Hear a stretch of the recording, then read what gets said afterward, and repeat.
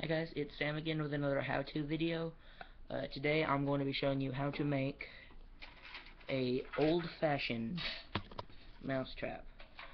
For this video, you're going to need to be prepared. So, um, if you want to follow along and make it with me, then you're probably going to want to, I'll put it down in the description box, but you're probably going to want to, pause the video after you learn everything you need. So the first thing you're going to need is a box. I'm using an Altoid box. It's just an empty box. Doesn't really necessarily need anything. You're also going to need 2 toothpicks, some chain or rope. It needs to be about 5 to 6 inches. Sorry, something bit me. A piece of cheese or a cotton round. I've already have some torn up, so I'll just use that.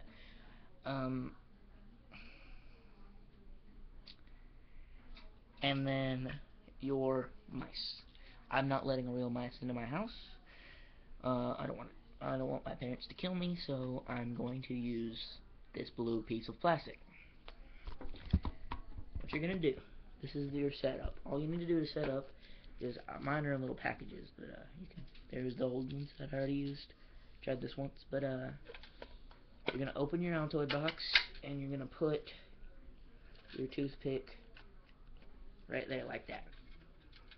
Make sure it stays, and then put the chain around it or your rope tied around it, and then set it up again like so. Then you're going to place your cheese pieces inside. Put about 3 big sized pieces, and then you're going to take this is where you use your other toothpick and your piece of plastic. You're going to take your toothpick and you're going to put him in. Sorry, my shorts got pulled down. There we go. You're going to put the toothpick inside the plastic like this to represent that. You're not going to need this when you really do it, but I'm just using it for that today. You're going to want to put him inside. Ooh, look, there is cheese. And you're supposed to if you're using a chain or a rope, you're probably going to want to chain it down, tie it down somehow. But if not, pull it over to the side like so. And let me do that. You're going to want to you can pull it straight, but if you want to pull it straight, you're going to have to tie down your box. It's just easiest if you just pull it to the side and it snaps down on Mr. Mousy. Just let him stay in there long enough to, either if you don't want him alive when he comes out of the box, let him stay in there long enough to strangle, or you can put poison in something in there. But and if your mouse isn't small, like the mouse I had a couple days ago, I used this and it really worked. You get a bigger box.